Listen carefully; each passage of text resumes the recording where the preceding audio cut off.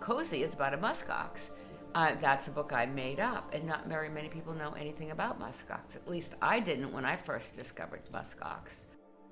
My daughter moved to Alaska, and so she said, "Mom, you know, there's this Musk Ox Farm nearby in Palmer, which is about an hour north of Anchorage where she lives. You've got to see these muskox." So these animals look like they could have just walked out of the Ice Age. They're majestic.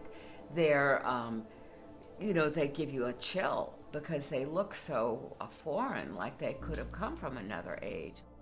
In the 1920s, there was a man, John Teal, from Vermont, was fascinated by them. They were extinct in North America because they were so wanted by for their valuable wool. I say wool, it's called kiviot.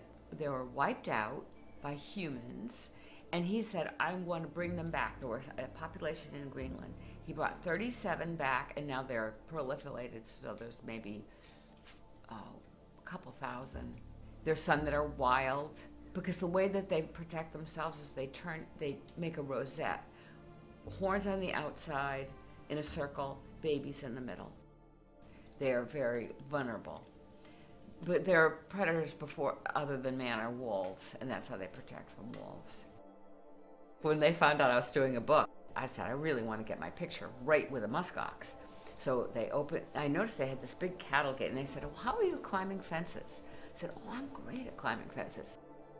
They have a taxidermied muskox, and I did get underneath. I wanted to find out what was underneath all that fur. But it's so warm, and when I go to a cold place, I just take a big thick piece of kiviot and not knit it at all, just the fur, and stick it in my mittens and keeps my hands warm and my feet.